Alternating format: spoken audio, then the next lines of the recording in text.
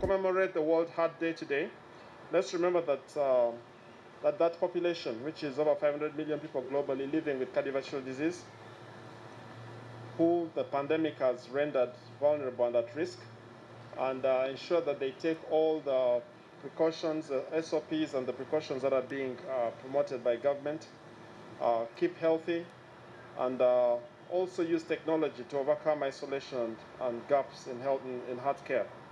So I'd like to take this opportunity to thank the management and staff of the Heart Institute, together with the media team, that have made this Heart Awareness Month a worthwhile campaign. And I do hope that we will seriously pause. It will not just be another program, but we'll seriously pause and think about our hearts.